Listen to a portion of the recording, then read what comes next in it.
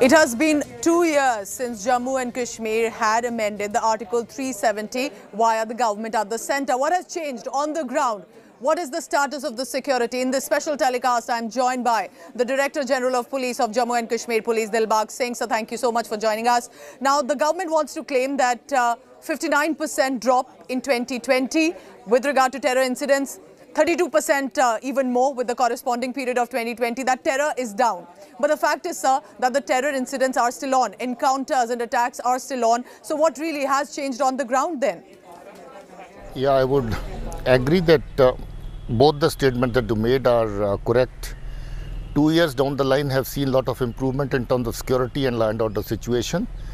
Definitely, I say that the law and order incidents have come down drastically, and so is the case in terms of terror violence.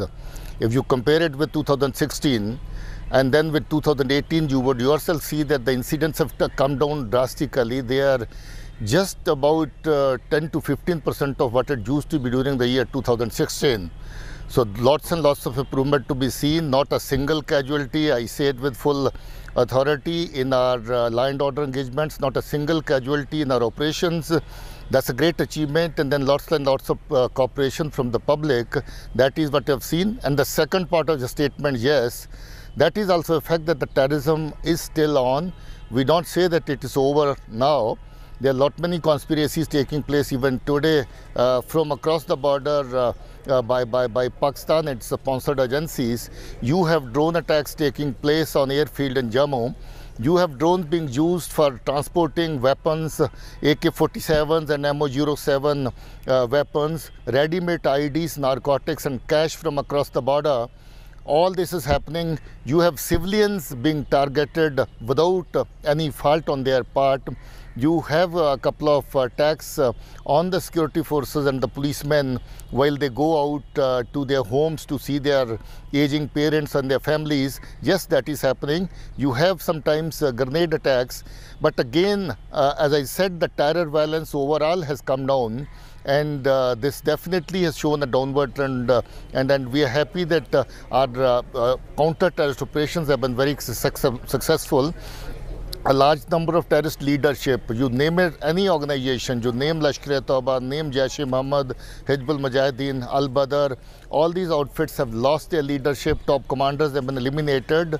Very huge successes have been seen in counter-terrorist operations.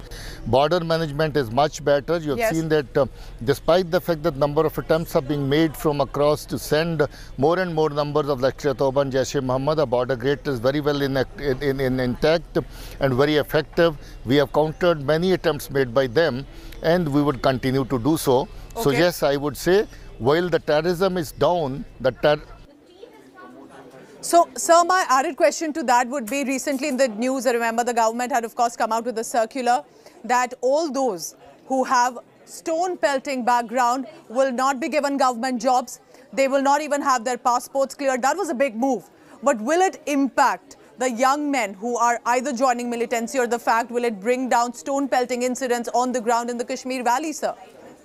See, you have to make a difference now when a large number of people are